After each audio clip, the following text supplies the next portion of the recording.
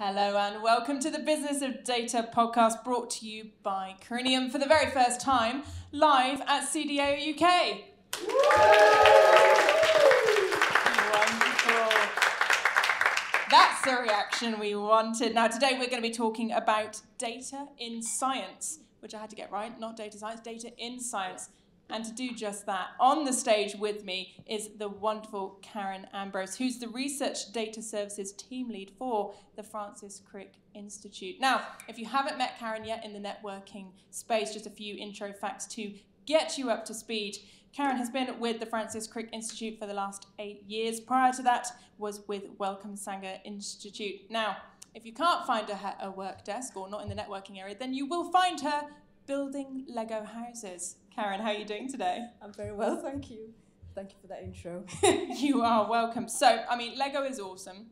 I love the wellness around Lego as well, like the mindfulness around it. What was the last thing you made? Well, I've got an architectural skyline of New York, so I made that. But the last thing I bought was the Bugatti Chiron. So that's pending for Easter to be built at this point. How many hours is that going to take you? I don't know. I think maybe a couple of days. I think in reality, but it's a beautiful box. It's this with all the everything. Yeah, it's really nice. I love I'll put that. myself away in terms of geekdom. Oh no, you're in the right space. Who here also likes Lego? Who doesn't like Lego? Yes, very, very valid point. I love that, absolutely. And there is some really, really cool sets. As I said, the mindfulness behind it, but I also think it's very strategic. My other half's into Lego, I'm not. I'll put it out there. But the amount of instructions and stuff, I think that, you say nerdy, but I think it leads into the data community a bit, getting involved there. But let's part the Lego conversation, otherwise this podcast is going to go wildly off course. For the benefit of our audience, for the benefit of our listeners, talk me through what your organisation is all about. So, for those of you who don't know, the Francis Crick Institute is a biomedical science institute. So it's one of the largest in Europe biomedical institutes under one roof, essentially.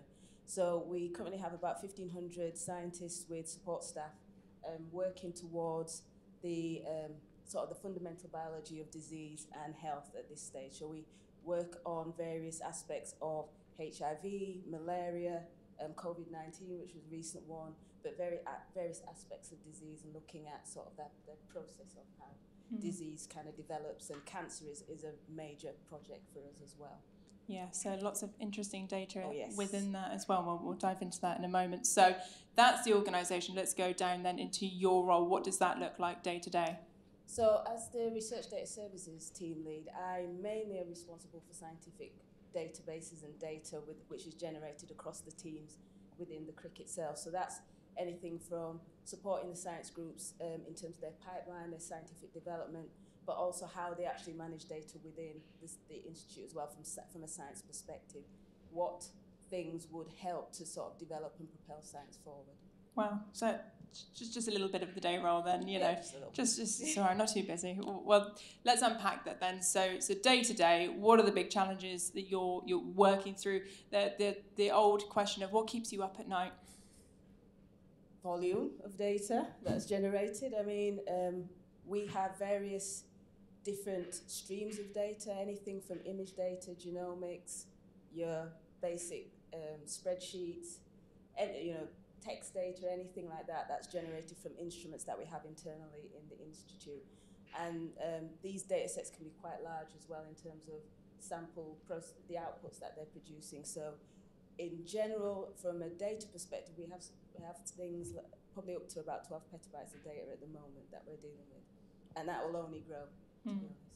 Because as they get new instruments in, that just goes like an order of magnitude up in terms of the data output as well. Yeah. So many organisations here, I'm sure, will share the same pain point of just the sheer volume of data. Now, the question I have for you is, are you collecting it because you can or because you need to? A bit of both, I think. So from a science has always been quite conservative in terms of getting rid of data. So from a scientist's perspective, it's like collect it all and we'll see what we need at a later date. it's not a case of at this point making the decision, okay, what data do we actually need? I think now we're getting to a situation where we can't continually start building on that data mountain, if you like. And we have to change the conversation about, okay, what is it, from we're just generating data to what do we actually need and what actually contributes to the science, the development of science going forward as well. Yeah, and as you say, it's the capabilities we have nowadays means you can really enable that collection as well. So you have to put that in as a barrier rather than the technology and the processes saying you can't collect it. It's a case of, well, you can. There's always more storage. There's always more space. So it's a case of you putting that into your process. In terms of culture, how does that sit with the science community? If you're saying, well, do you really need this?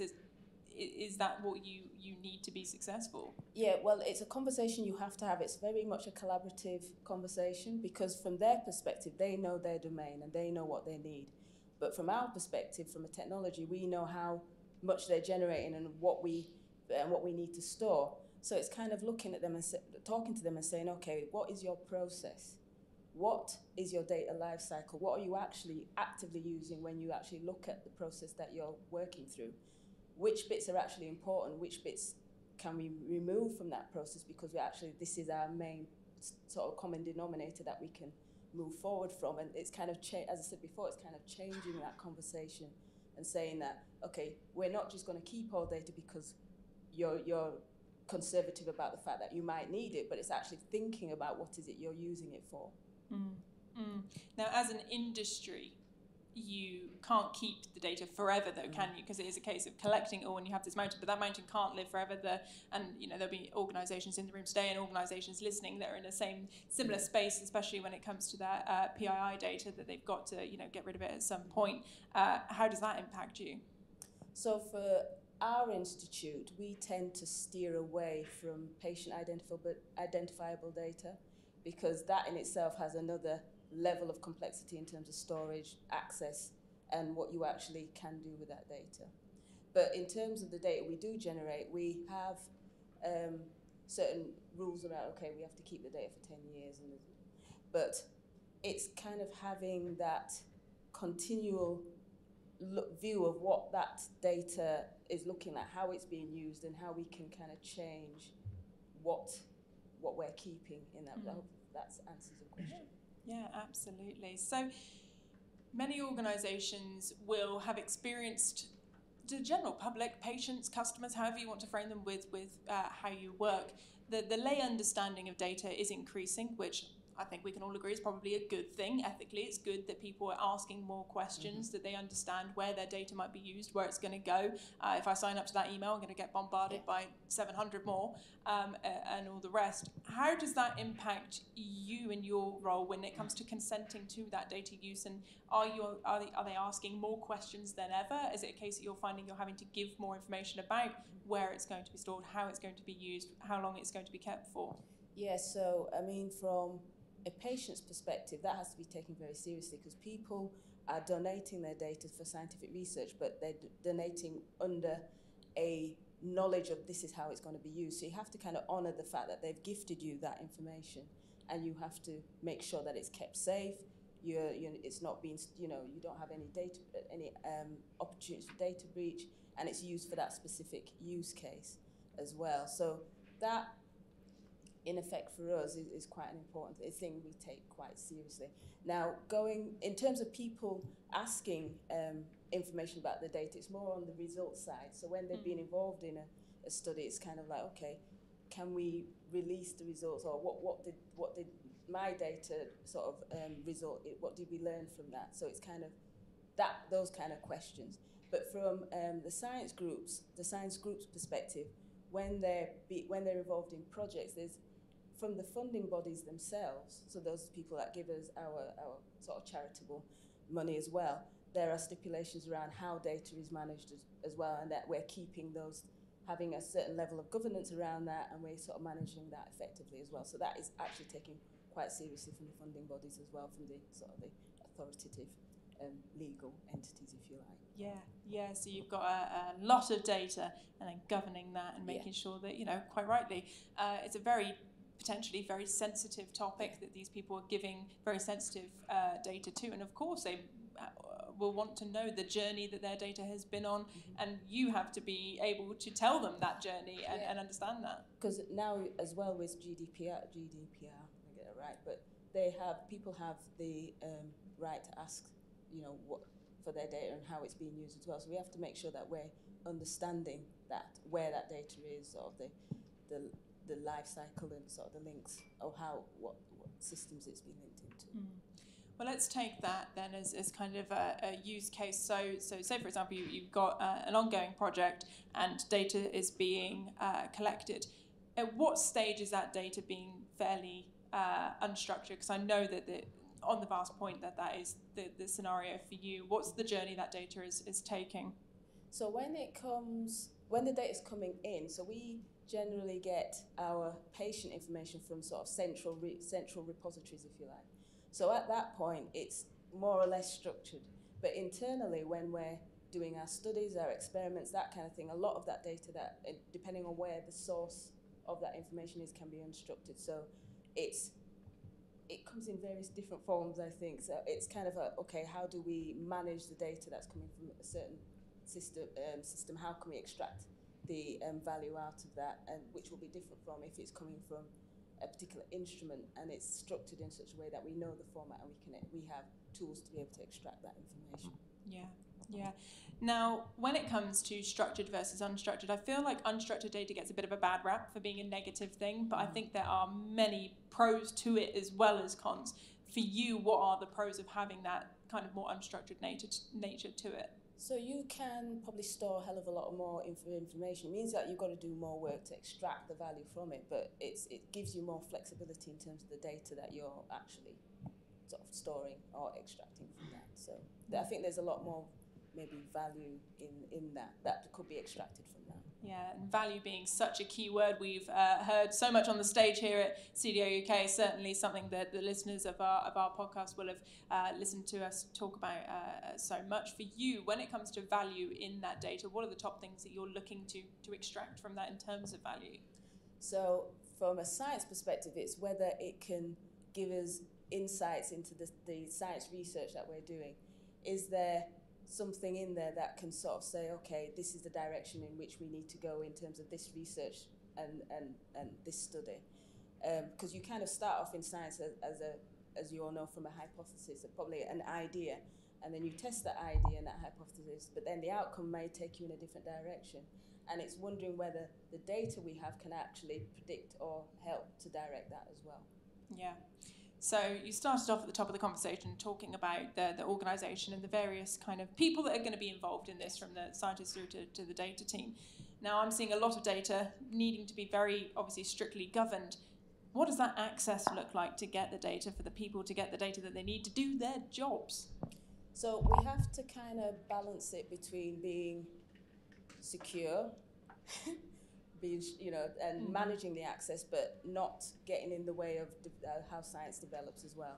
So again, it's a conversation with the groups at large, of their understanding what we're trying to achieve and our understanding what they're trying to achieve, and working out, okay, what is the middle ground in terms of, okay, we're restricting access at a group level, but in terms of how they may want to use that data for collaboration, we have other services in place to be able to facilitate that. So it's a conversation with them again, okay, this is what you want, but this is how we can facilitate what you want and still maintain the security of the data as well. Yeah. And we work very closely with our security teams and everything, and in that respect to make sure that we've got all the bases covered and we're understanding the sort of the impact of that. Are you wanting to meet with other senior executives in the data and analytics space? In an environment that is created for connection and inspiration? Then why not join one of our in-person conferences? We have events all over the world, and you can find out the ones closest to you by visiting coriniumintelligence.com/events. Yeah, that sweet spot in the middle, as you say, because you can't lock everything down because nothing will get done, and that's not particularly helpful either. We'll have scientists shouting at us saying, just release the data, please. Yeah. When it comes to positioning yourself, would you say that perhaps you have an easier job when it comes to this kind of collaborative effort given that I feel, and you tell me if I'm wrong here, I feel the science community are probably quite data culture anyway, and maybe they're bought into that journey a bit more than perhaps some of the people sat in the room here from organisations where they're really having to sell that data culture to be able to do these types of things when it comes to governing and access. And is there more understanding there? There is, but they're more from a static perspective of the data is generated. Here it is. Yes, why would we not lock it down in that respect? We're kind of trying to change the conversation, saying, okay, can we do more with the data internally to facilitate the work that they're doing at the moment? So are there insights into that science? Is there another way of kind of extracting insights and value from that science data to actually inform the wider science that's going on in the institute? Yes, lots of pressure then to be on it. Wonderful. Now, conversations we've had in the past, it's very clear to me from chatting to some of your colleagues, to chatting with yourself, that there's people from all sorts of backgrounds involved in the curriculum. We're talking here about collaboration. Do you think that having people from all sorts of areas is benefiting you in what you're doing and the work you're doing? Yeah, definitely. So the CRIC itself is a multinational institute. So basically, we probably have people from 70 different cultures in the building. So you can imagine there's all various different experiences and people bringing their ideas, which actually is quite rich in the discussion, because people bring their different perspective from their respective backgrounds, and you kind of think, well, actually, I didn't think of that way, and you start to kind of open up the conversation more. So I think that has actually been a real plus in terms of how the institute operates. As you say, bringing to the table different perspectives, something that we all want. And I know from conversations I've had conducting different interviews, it's certainly something that's going to be very much front of mind. If it's not already, it's going to be in the next 12 months or so for many people. And I think it's fair to say that not all organisations are as blessed with said diversity. So what do you think the CRIC has got so right to be in this situation? Obviously, I'm assuming there's been practical things. It doesn't just happen, as we know. So what have you been doing well to land up in this collaborative state where you have lots of people joining from all over? So I think from my perspective, as well as my day job, I'm very much involved in the EDI part of the institute as well, and looking at how we can increase diversity in science in general. But I think from an institute perspective, they're very open to the conversation. So they've already put in place various initiatives around protected characteristics and making sure that we're highlighting, we address the aspects of the institute that may be impacting particular groups, but also bringing people into that conversation, looking at activities or initiatives that we need to do to kind of increase that visibility in a wider scope, and encourage other people to kind of come get involved in science, or think of the CRIC as a potential employer or place that they can work as well. So it's kind of making it not so much of a scary building. And I don't know if you've been, the location of the building is basically next to St Pancras Station, just across the road, sort of just behind the British Library. So it's quite a big building, so it can be a little bit intimidating to look at, but it's kind of getting people to come in and sort of not be intimidated, but think about, okay, this could be quite an exciting place to work. Yeah, I've interviewed and chatted. In fact, on the Business of InfoSec podcast, we've chatted with Guy Morrill, who's your Chief of Information Security Officer. And it's really interesting, that conversation about the building came up there as well, of how to make a building seem inviting, but also be secure as well. So the building clearly a hot topic for you all, of how to make it welcoming for everyone. So over the next 12 months for you, on the topic of data in science, what are you going to be thinking about? What's going to be the hot topics for you? So for me, we've, in the last 2 years, we've spent, not my group directly, but we've spent time in sort of bringing to life the operational data and value from that. And what I want to do is sort of extend that out to science data and seeing how we can extract the value and present that back to the science from that perspective as well. It'll be a different viewpoint, I think, because from an operational perspective, it feels very straightforward and standard. You know, you've got your metrics, your publications, that kind of thing. But from a science, the question is different in terms of what they want to know. So the who, what, why, where is kind of, okay, there's a starting point, but it's more about, okay, what proteins, the science output, does that have a relation back to another group that's potentially doing research in this area? How can we link those things a bit closer? And maybe the failures as well are very as important as the sort of successes in terms of identifying areas where people don't need to go down and they can skip that step and say, actually, that might not be, because it's failed for something else, it might not be good for this thing, but we can then progress things at a faster pace in that respect. So that will be my focus to kind of develop that going forward, I think. A very exciting focus indeed. Yes. Now, you've been at CDAO UK here for a couple of days, enjoying all the sessions, I do hope. For you, what have been your key takeaways? What are you really drawn out from this event for you? So for me, I've been to a lot of the presentations and picked up a lot of tips around putting together data strategies and what kind of things need to consider.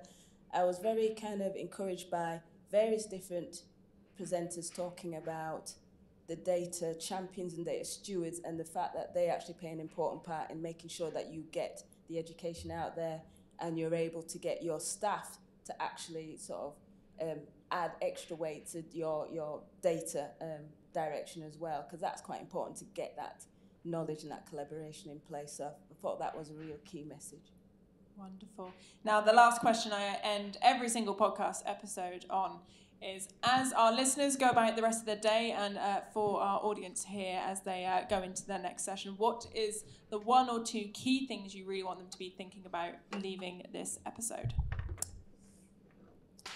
Sort of the, oh God, now you put me on the spot, but probably the exciting aspects of science and how that actually can add extra dimensions to the data work that we're going and kick it up an extra step. I think that would be the possibilities, I think. Wonderful. Karen, as always, an absolute pleasure. Thank you very much.